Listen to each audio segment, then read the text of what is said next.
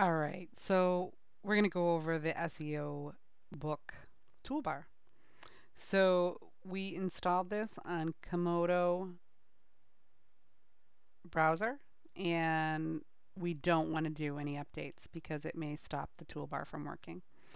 So SEO book um, can be turned on and off with this. Turn off is as simple as that, and then if you want to turn it on, turn it back on. I recommend if you're going to browse with this browser, don't keep it on all the time. It does slow things down.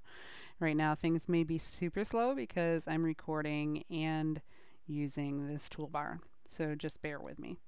So it does have options and settings, and there's a lot of things you can adjust in here.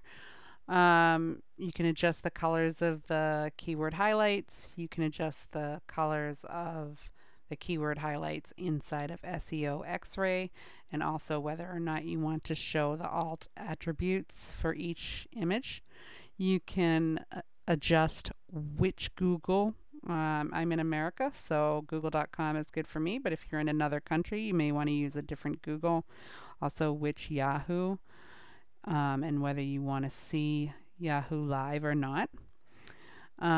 User agents, so this would be where you can give these priority. Site information, what you want to track on there. Site compare, what you want to track when you compare sites. What does the text box do? You can either have it be a keyword suggestion where it would go to a free keyword tool by SEO book, or keyword highlight on a page, or search SEObook.com. And then the RSS reader, how often you want it to cache. So this is actually showing, the first thing is Google page cache, and then this shows OSE links from SEO Moz. This is also an SEO Moz. The first two are from SEO Moz, and obviously 00. I'm a brand new site, 6 weeks old tomorrow. So this majestic is, let's see, you have to go back off and on again. So it's how many sites, how many pages are linking to the root domain. That says 56 million. I'm not really sure where that's coming from. And when I click on it, it goes, oh, okay, so I've got, that's going to go right to majestic, and my time is up for using that. So it says fair usage limit reached. So I've been fooling around with keyword tools a lot. I probably have so many a month on that. So this shows how many linking domains to the website, and I do know that that's about right. OSE links to the domain, that's another one by SEO Moz. That's the same as that, and I'm not really sure why it has two, but I think I can click on these and tell them to go away. Yeah, so if I don't want to have two of each like some of these are, then I can just tell them, hey, get out of here, remove from the toolbar. And you can add them back in. I'll show you where you can add them back in too. So this directory, this shows the 4 most authoritative directories on the web. DMOZ, Yahoo. This is, what does that stand for again? I can open it up and let you know. And then the business.com directory. Oh, it didn't want to open it up, I guess. Something on the web, business on the web, BOTW, on the web, something on the web. Anyway, so if you list in those, it will tell you probably just a yes, because I think that's, but this is a good reminder to go list myself on those. This right here, if you wanted to see your site on the Wayback Machine. The Wayback Machine just shows you years ago what could have been on the site. And my site was an aged domain when I bought it. So it was just somebody had a couple of folders in it. They really never had a website up. I checked all these and there was never a website on it. So I'm not sure how much advantage I'm getting because the website has been around since 2013. But some people think age domains do have a lot of credit. Some people don't. We're going to get back to the SEO toolbar here. So this SEMrush, that's a paid subscription. If I click on it, it will open up in another tab like a lot of these do. I'm going to try and keep some of these tabs closed down so we're not real slow. But it'll just flash for a second some of the information that's right at the top. And then it's going to tell me that I don't have a paid account, so I need to get the heck out of here till I pay, and that's not something I'm going to do right now. So see, there's the register and get 10 extra. So I could get 10 extra requests if I wanted to. So back to the toolbar. This is a list of a whole bunch of other things you can do. So compete, really not telling you a lot of information. Similar web, can't really remember what that one was. Going to open it and go on to, this is Google Trends, which isn't going to give us a lot of information for this website since it's so new. Quantcast was something I had never heard of before. So I clicked on that, and they have something that will track on your website. So I put the bar on my website, and we'll see what happens with that. I really don't have any information on that quite yet. So this is some information from moz.com. Really not even sure when that opened up. This is the similar web, so it does tell you this is my global rank, this is my country rank, this is my category rank.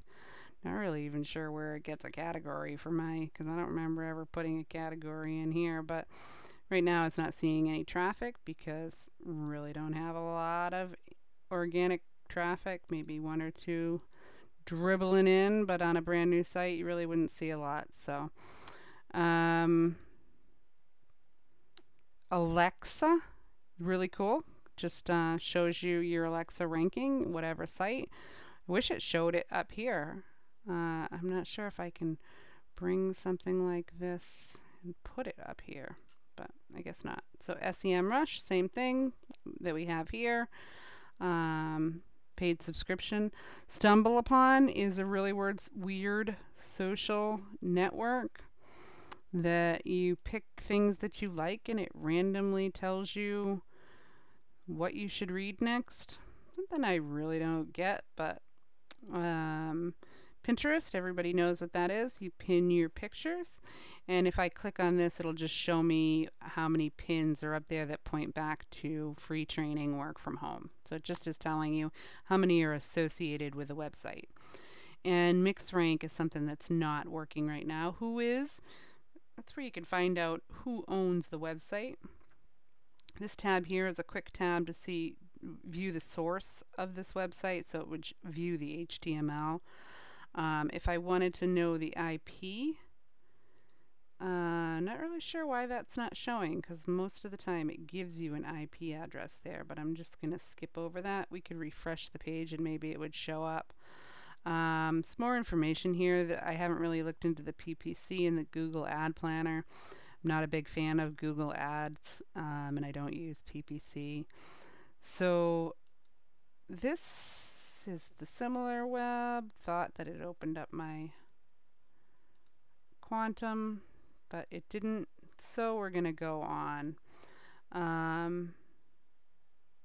So this will open up Rank Checker, which I also talk about in the blog that we're working on. I'm really not sure why. Oh, I think I must already have it open. Let me just go down here. Yep.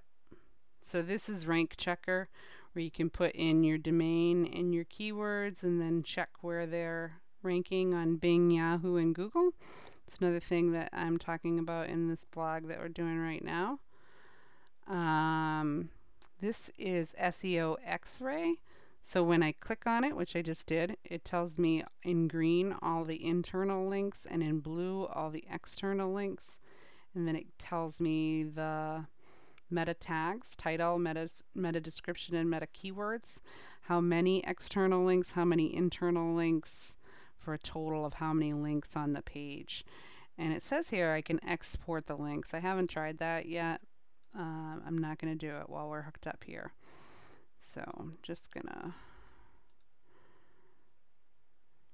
oh, I thought maybe you could close on, nope, in order to close it you gotta click on this close. So you just drag that up and get to the bottom of it. This is another way that you can view the source. Not sure why anybody would need so many ways to view the source, since you can also right click on any page and view source if you want.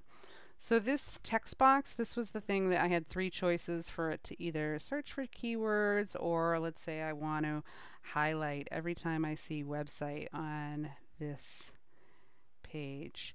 So every time it says website, it'll highlight it in yellow. Just if I wanted to count words, I guess. Easy way to do it.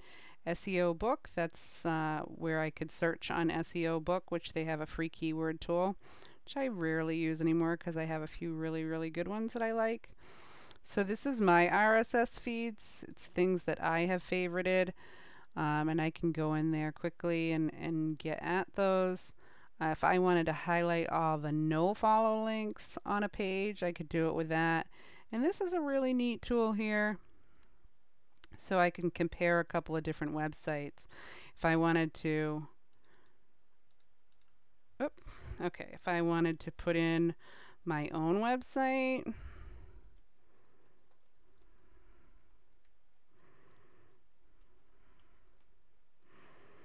and then click in this cell here, and let's put in, so you can either do it with the HTTPS in front of it or without it. It'll take it either way and it'll do a good search. So I've got 2, you can do up to 5. And then you just press on get data. Hopefully that's still in the screen. At the bottom of the screen it says get data down here. And then it just quickly populates what's here. And if you remember, there was a place to just tell it what you wanted to compare. So if you didn't want to see all of this, you didn't have to.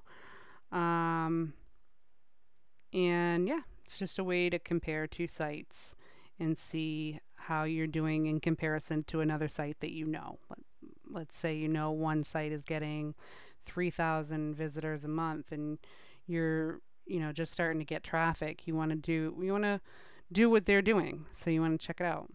So if you wanted to customize this toolbar, and let's say you think some of the things are useless, like this SEM Rush, because I don't have a subscription, why would I want it in the toolbar? Especially because I can get to it, if I wanted to, I can get to it through this comp. So I could take that right out of there.